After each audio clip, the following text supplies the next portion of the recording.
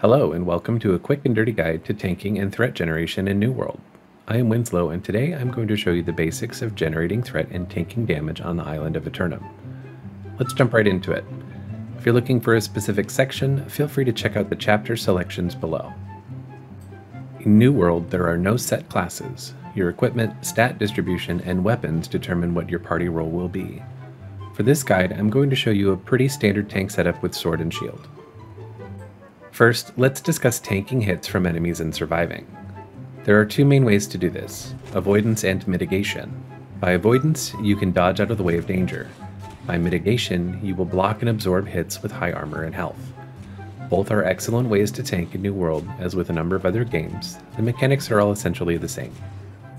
With avoidance, you will likely want to use lighter armor. In New World, your ability to dodge out of the way is determined by your equipped inventory weight. This is only determined by your armor and if wearing one a shield. Your actual encumbrance for carried items do not affect this. At light, you do a quick roll that covers a lot of distance. You also gain plus 20% damage and healing. At medium, you do a short hop.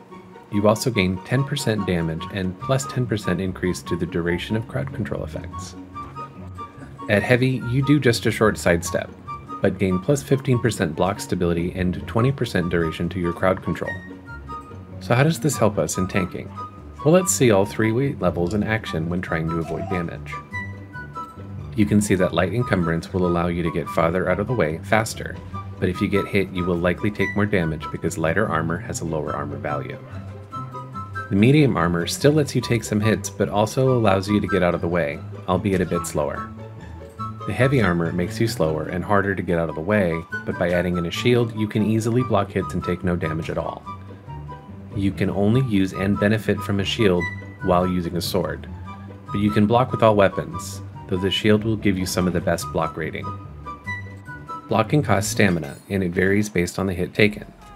Light versus heavy hits or a special charge-up attack from an enemy can all take more stamina to block, and while actively blocking, your stamina won't regenerate. This becomes a major downside to heavy armor tanking because if you then need to take a sidestep, you will only have a little bit of stamina left. Okay, now let's talk about some threat generation and how to hold the target on you. You're no good as a tank if nothing is hitting you because you aren't threatening enough. While grouping with damage dealers and healers, they will also generate threat from their own actions. Since it's largely calculated based on damage or healing output, a tank needs to generate additional threat in order to hold targets on them.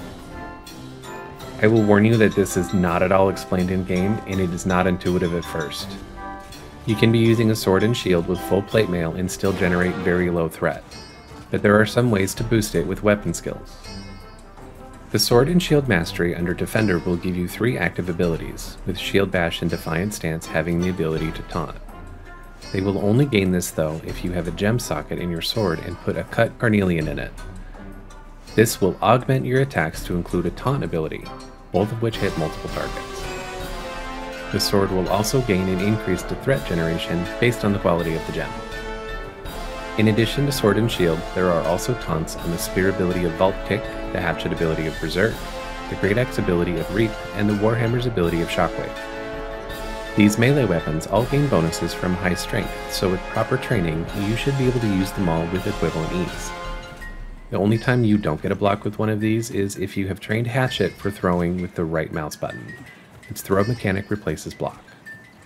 I would recommend for a full tank build to use Sword and Shield for main and then one of these secondary weapons for an additional emergency taunt. You can freely switch weapons in combat, and the abilities all have a cooldown on them. The most important part about this is that this needs to be with a weapon that has a gem socket, that specifically has a carnelian placed in it. Sword and Shield also has a minor perk called Final Blow, where your third light strike generates additional damage and threat, which is a good way to maintain your threat if your taunts are on cooldown. If you follow these simple steps, you will most certainly become more effective as a tank. Your role is to take the hits and keep your damage dealers and healer out of trouble. Your healer will most likely understand this, but damage dealers often go all out on even the most basic of targets, because they like seeing big numbers.